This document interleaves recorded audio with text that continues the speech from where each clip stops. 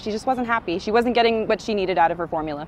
Chloe Manning noticed her daughter wasn't tolerating the formula the hospital gave her at just a few weeks old. She just was really uncomfortable. You could tell that whatever was in the formula, whatever was in the milk, was just really upsetting her stomach.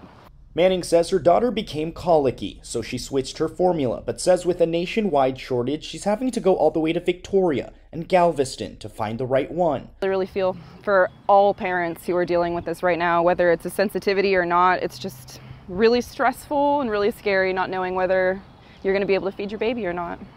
Not every baby that... Dr. Eric Baggerman, the CEO of Amistad Community Health Center, says if a baby is allergic to formula, they'll have symptoms like eczema and hives, but they can also have symptoms like vomiting and abdominal pain. With those symptoms sounding like the common flu, how can you tell the difference? It's that duration of the time, or some of the more severe symptoms like bloody diarrhea that would key you to it's an allergy.